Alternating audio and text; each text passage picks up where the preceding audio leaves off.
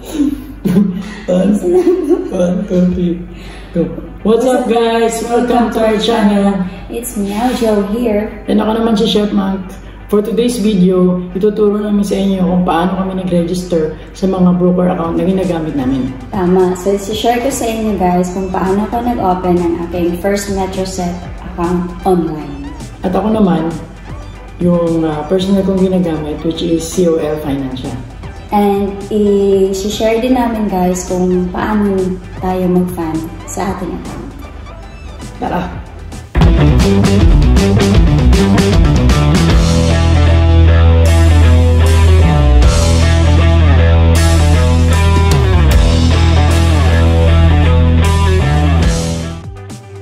So guys, ito na, isi-share ko na sa inyo kung paano ako nag-open ng aking FisrtMetroSec account online.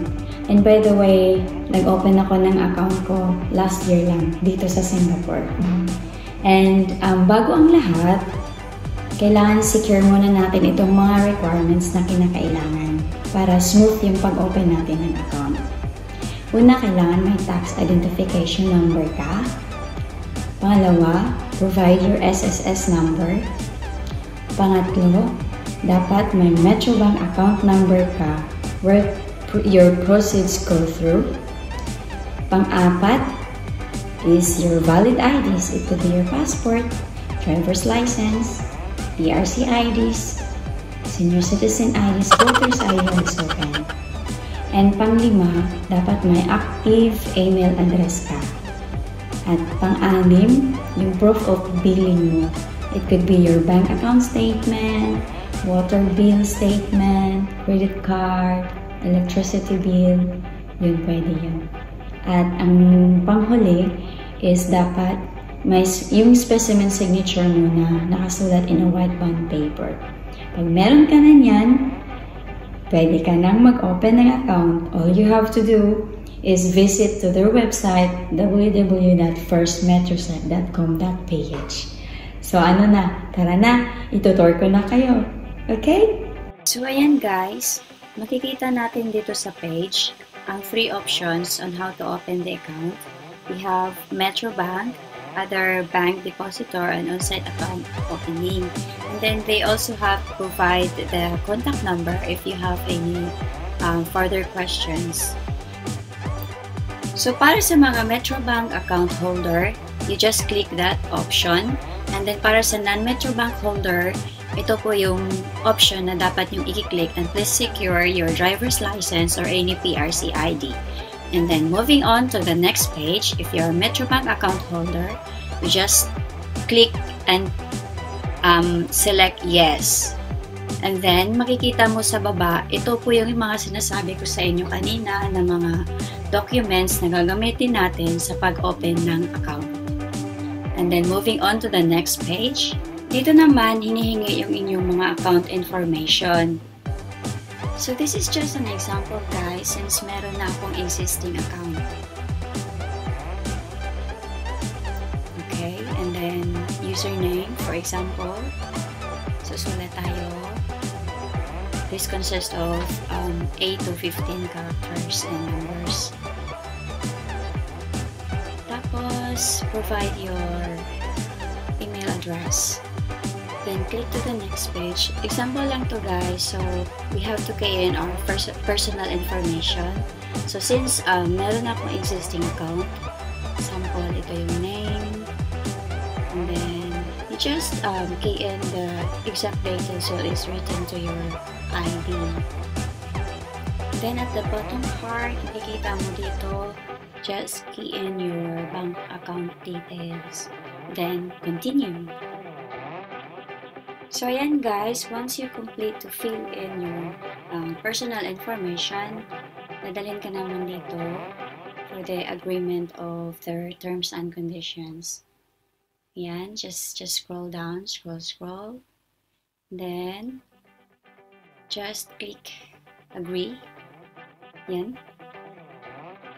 Tapos, next is, ito na yung, medyo naghahang yung internet. Ayan, email verification na tayo. So, let's go to your mailbox at follow the instruction kung anong nakalagay doon. So, ito yung lalabas guys once you click the link from your mailbox. Ayan guys, so dito natin i-upload yung mga documents na hinihingi ng FisrtMetroSec.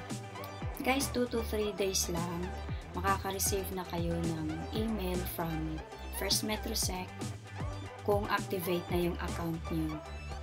Once activate na yung account nyo, pwede na kayong mag-fund. O, diba? Ang bilis lang talaga. So, paano mag-fund? Punta ka lang sa FisrtMetroSec website.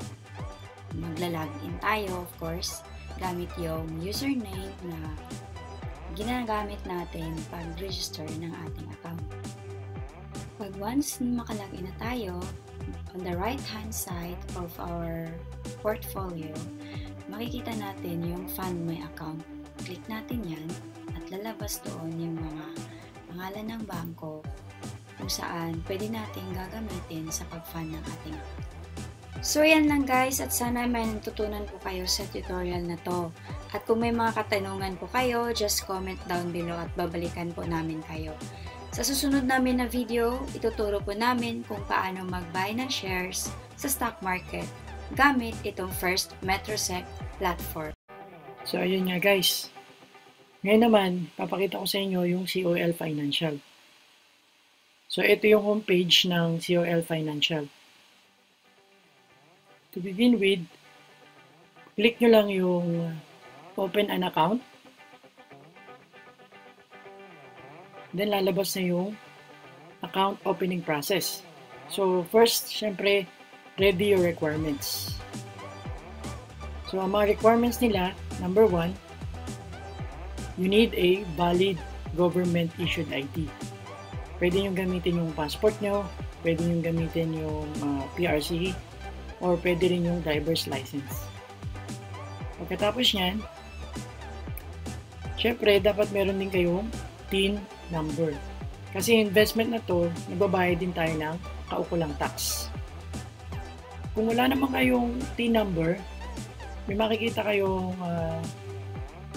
click here dito sa may left side, how to apply for a TIN. So, i-click nyo lang yan, or pwede kayong mag-direct sa BIR. Meron yata silang online how to get TIN number. So, i-browse nyo lang din yun. And then, step 2, sign up and submit. Meron din tayong dalawang option. So, ngayon meron na silang online express. Dati, wala nyan. Siguro dahil in demand ang online, so nagkaroon na sila ng online express. So, ang requirements, mamaya makikita natin. So, since nandito tayo sa ibang bansa, yan yung gagamitin natin paraan para mag-sign up. Click nyo lang yung sign up. So, ito yung window naman ng how to open using online express. One is valid government issued ID.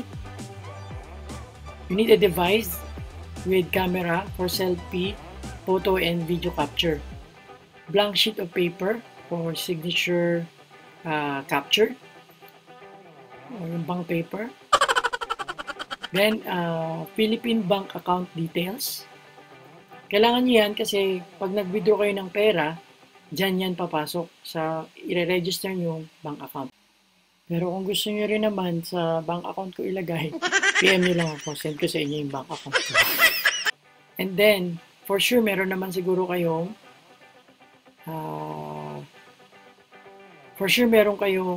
SSS at saka TIN number.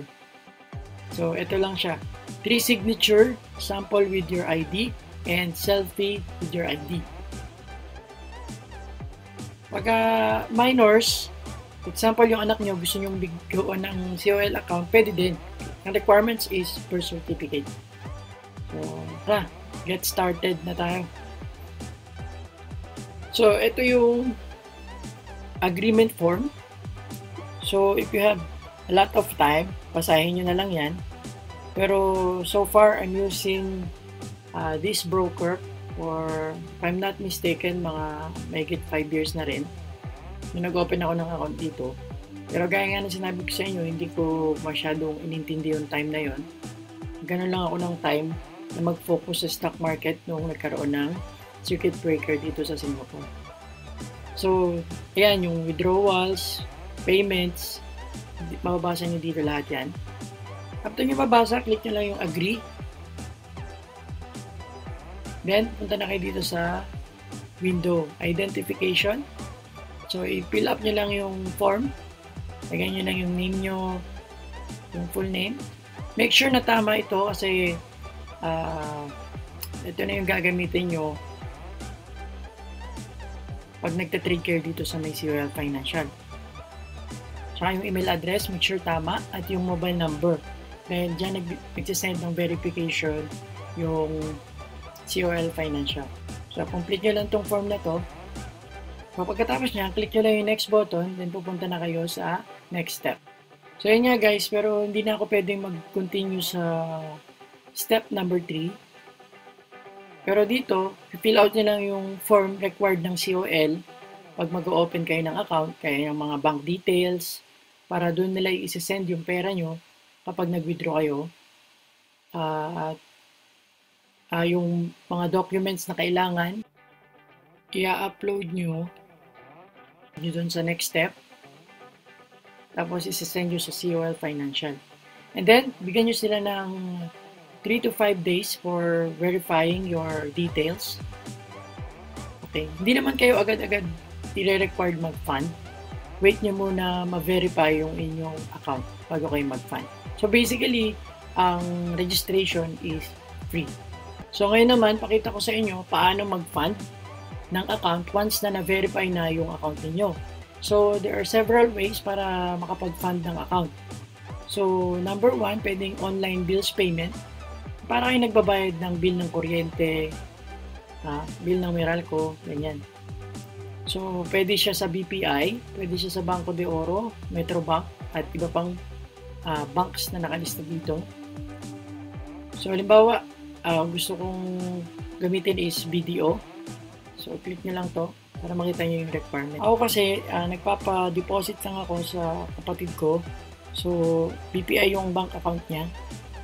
So, i-deposit ko sa kanya, tapos ita-transfer niya lang dito through BPI. Online banking. So, click tayo na isa. Ayan. BDO, limbawa. So, ito yung website nila. Yan yung website nila. Pwede nyo i-click yan. And just follow the instructions. That's all. And the bank transaction is free. Pwede rin mang over-the-counter bills payment. Pwede din tayong over-the-counter bills payment. Click mo lang yan para makita nyo yung example na form. So, ganyan. Meron naman siyang instruction how to fill it out. So, sundan nyo lang din. And then, pwede ka din pupunta sa COL Business Center. Mas hassle to. And then, or kung nasa abroad ka, sa ibang bansa, at wala kang pwedeng mautusan sa Pilipinas na mag-transfer para sa'yo, pwede rin namang overseas remittance through BDO Kabayan Bills Bayad, iRemit Remittance, o BDO Overseas Remittance. So, yung mga yan, yung mga ways para makapag-deposit tayo ng fund sa ating COL account. So, ngayon, try natin mag-login sa aking COL account. Nakita ko sa inyo yung window niya once na maka-login ka na.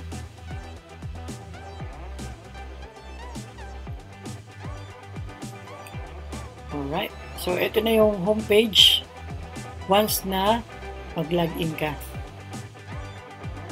So, at the moment, na ginagawa ko itong video, the market is closed. So, yun nga guys. Hanggang dito na lang muna tayo. Hanggang sa susunod na video. Ayun guys. Sana may napulot kayo sa video na to. Yes, at kung may mga tanong pa kayo, just comment below.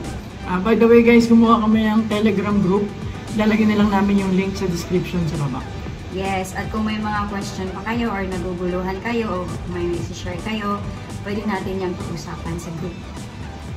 Because we are in this together. And by the way guys, please do subscribe and like the video. And don't forget to click the notification bell para updated kayo sa aming mga future videos pa. Thank you for watching!